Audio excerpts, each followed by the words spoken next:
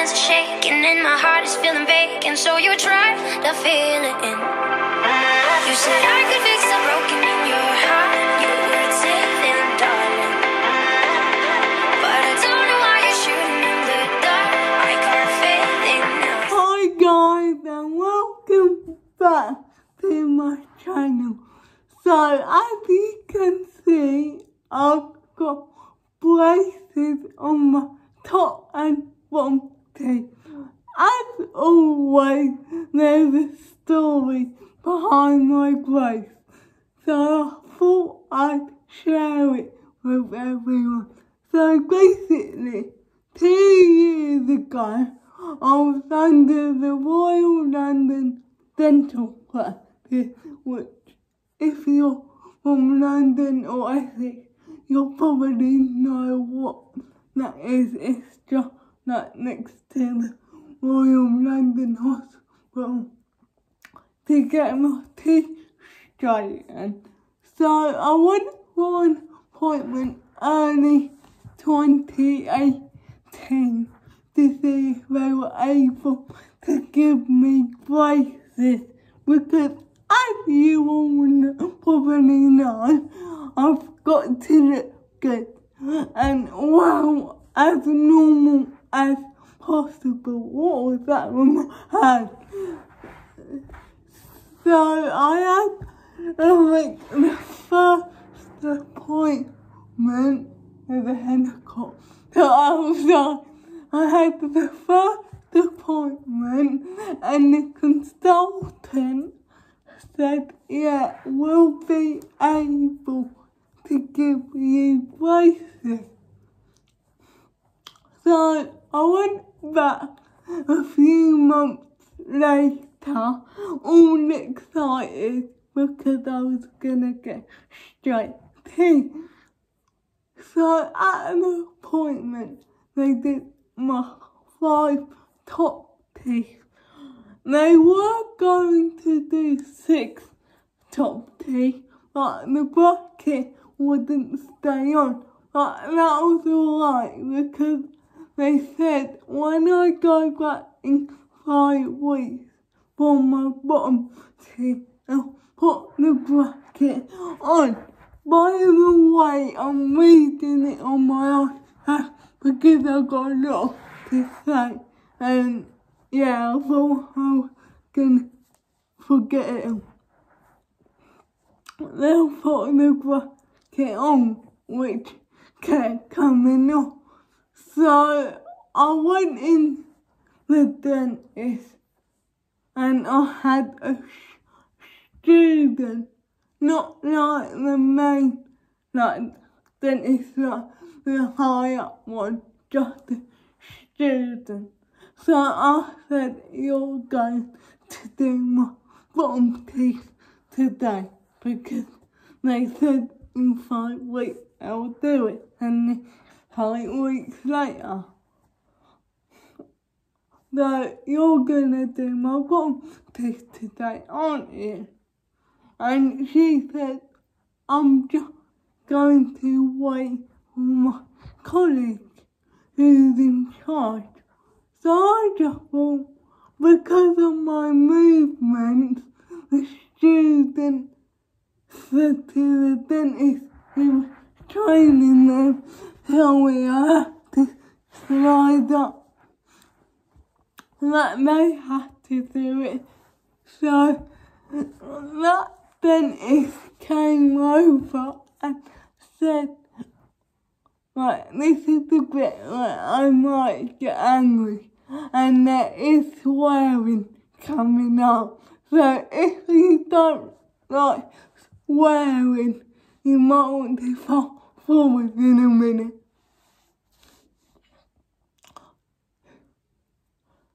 So the dentist who was in charge came over and said I was too tricky.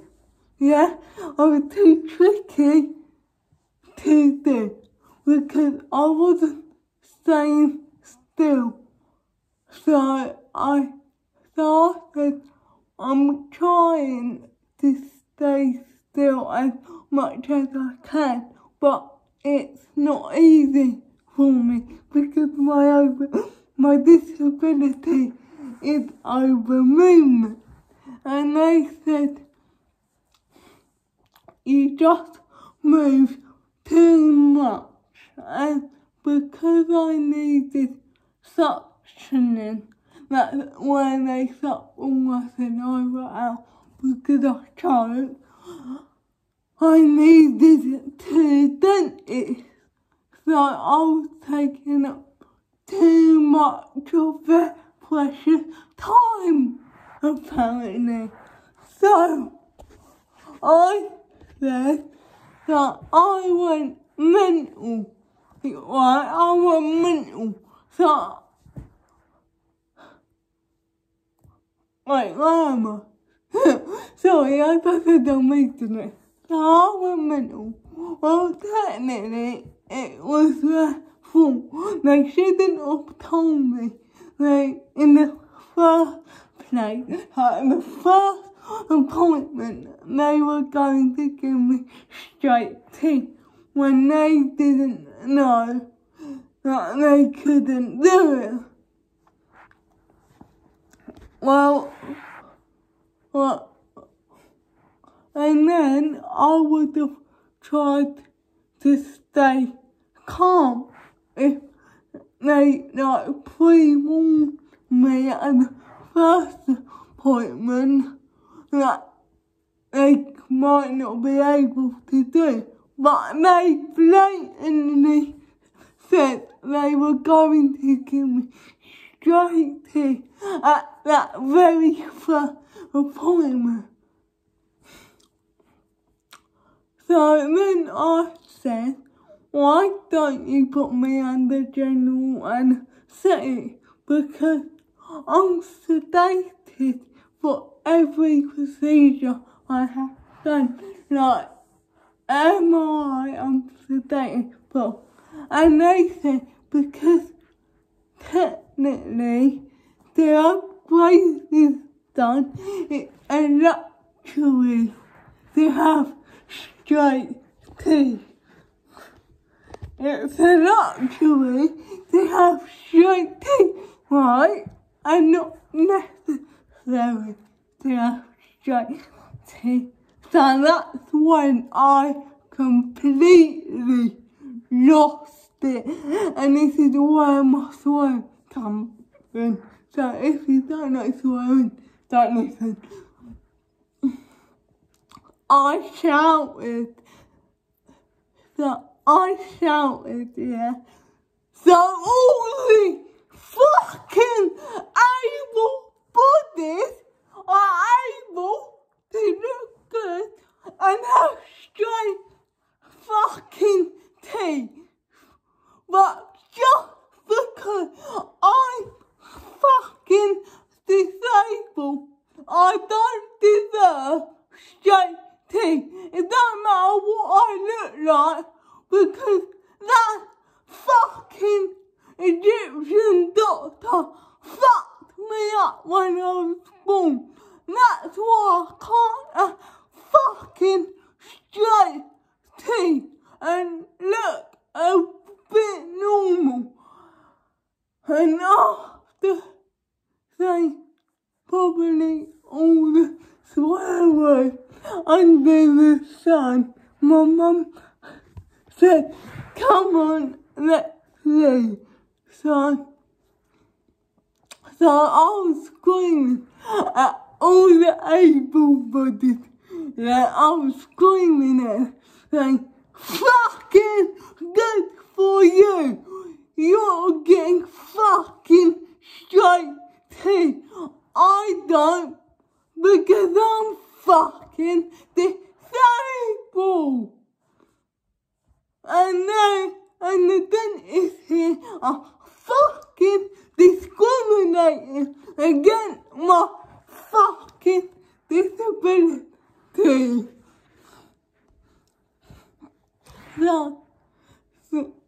So when we got home, my mum and Anna, you all know Anna, she's my cow who does my makeup. So my mum and Anna took pictures of how bad my teeth were, and Anna was holding my lips so you could see my teeth, and posted it on Facebook, the pictures on my teeth on Facebook, saying how bad experience I had at the Royal London dentist practice thing, so don't waste your time there. And then my mum researched an orthodontist, and she found one in Greenwich, so she got me an appointment with him, and he's so lovely. Like, he's so lovely. So we went and we told him everything that happened at the Royal London, and he said he isn't going to promise me, but he'll try. He is actually amazing. He's absolutely amazing. His name's Emma, and he said he does like a challenge, so this will be fun. So unlike the Royal London dentist, he started on my bottom teeth, which are the hardest. Sorry, my foot just made the noise against each other. Yeah, so unlike the Royal London dentist, he started on my bottom teeth for the first 7 months. We were going just for the bottom teeth, and I was so excited that he managed to get the braces on my bottom teeth. I was in a Christmas show at the time, and normal people would try to hide the fact they got braces, but I didn't. I went up to all my mates going, I'm going to get straight teeth. I've got braces on. So I went back and to the dentist, and every time, like at the Royal London, they were rushing, they weren't being careful, they were all rush, but Emma, he takes as long as he needs. Like, he never rushes it. If it takes an hour, it takes an hour. And if it takes an hour and a half, it takes an hour and a half. He doesn't mind, and because I had a really bad tooth, which was so far back at the bottom. I might put some pictures in if I can find it. So he didn't put a bracket on that one straight till the other. He didn't put a bracket on that one till the other teeth have made a lovely gap for it to come forward.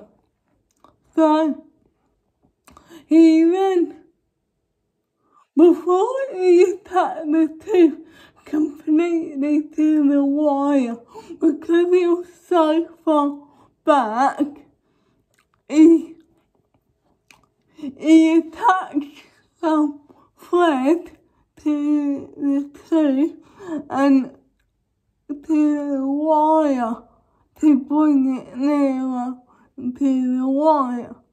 So on the visit, I can't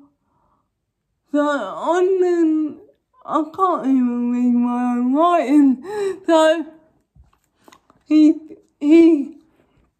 basically, because my feet were so far back, he attached the wire to the tube. No, the wire's on my teeth, and he attached the bit of it. I just put my finger in my mouth. So basically, he attached the bit of thread to my tooth and the wire. He didn't want to black it on it straight away because that would not work. So after about 6 weeks later, I went back because I thought he was just going to put like the bracket on that too to help it come into place. But I got a lovely surprise. He said that he was going to do my top brace, which I got on there. He was going to do my top brace.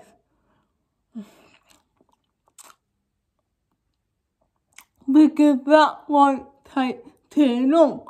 So I should hopefully have straight teeth and brace free by April, if not before. So I would like to say a huge, massive thank you to Emma for not giving up on me like the Royal London did. Sorry, I'm really liking the Royal London. No, trust me, the hospital there is amazing. I love the hospital, but the dentist practice at the Royal London is shit. So, yeah, but Emma is amazing. As I said, he ain't afraid. He's not afraid. Like, it's a challenge, and he likes the challenge.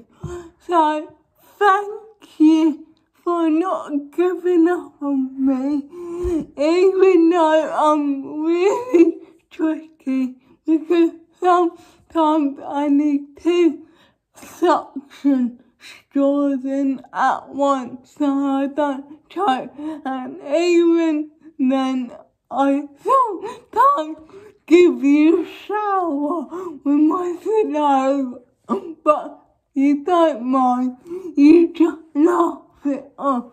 So yeah, thank you so much for making me look good and have straight teeth. I can't believe it. So that's the end of today's video. Sorry if I ranted on a bit, but if you enjoyed it, please make sure to give it a big thumbs up. And sorry, I keep getting to the live. Make sure to give it a big thumbs up. And if you smash that red subscribe button, it turns into grey and white, because I do like grey and white. And as you all know, my aim for this year is to get to 1k subscribers. So if you subscribe before I hit 1k, you'll be in the before 1k squad. And that's special, isn't it? So yeah, make sure you subscribe and then comment before 1K scored so you'll be a member, won't you? And make sure to whack that bell next to the subscribe to get notified for when I post a new video. Because at the moment, I don't even know when I'll be uploading during lockdown because there's not a lot on. So yeah, make sure to hit the bell so you never miss a second